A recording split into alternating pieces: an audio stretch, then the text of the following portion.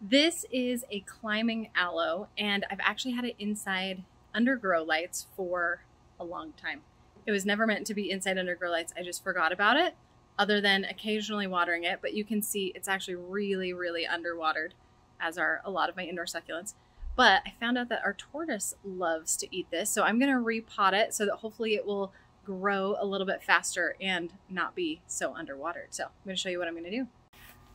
All right, so I have just a nursery pot, a really large one, that I'm gonna plant this in because it doesn't really, well, I don't have a big fancy pot at the moment, and this has really good drainage in the bottom, and it's much bigger than this.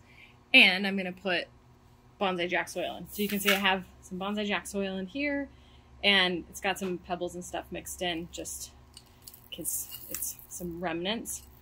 All right, but now here you can see this is why this really, really needed to be repotted. It was just super root bound. There's not a lot of room for this plant to grow, and it is one that's pretty prolific. It will grow and produce new pups, but this is just too tight for it. So I'm just gonna kind of loosen up the roots here.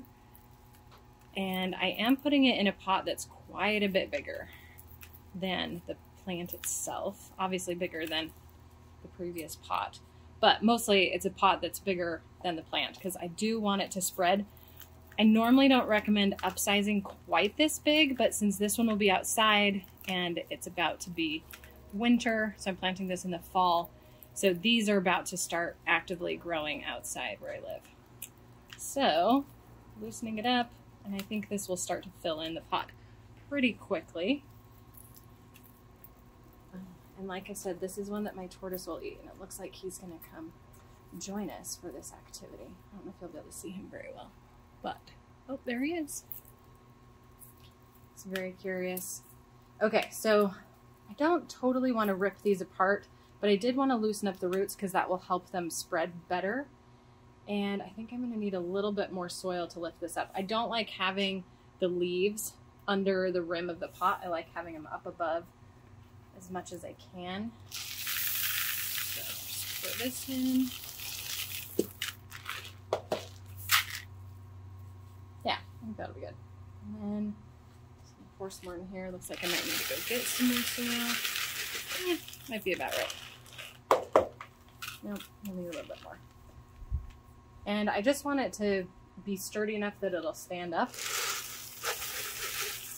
Oh, and there's the drainage screen from that pot. All right, so I'm gonna go get a little bit more soil and be right back.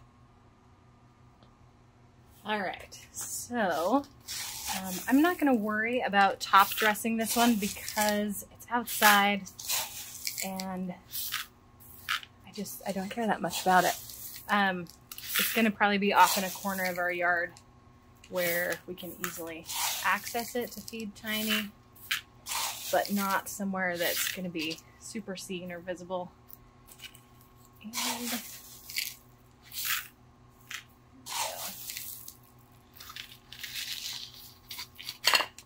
hey, dude. All right, so now that is all filled in nicely, and for fun, we're gonna let Tiny grab a little bite to eat. So we normally don't let him, well, he's not constantly roaming the yard, but when it's warm enough outside, we will let him. And he really, really likes this aloe. So it'll be up off the ground enough that he won't be able to eat it on his own. We'll just have to feed it to him. But it's pretty fun. He doesn't eat all of our succulents, but he will eat some. We do have to be careful which ones we put out because some of them are poisonous. We do have an article on succulentsandsunshine.com about plants that are poisonous to animals like kalanchoes or euphorbias. But aloes tend to be pretty safe for most animals. I don't know, I think they can be toxic to dogs and cats too. But tortoises love them. Not Tiny. All right, I think we gotta slow down there. We don't want them to eat the whole thing. But that is how I repotted these. And like I said, I'm gonna make sure it gets watered more frequently so that these leaves plump up.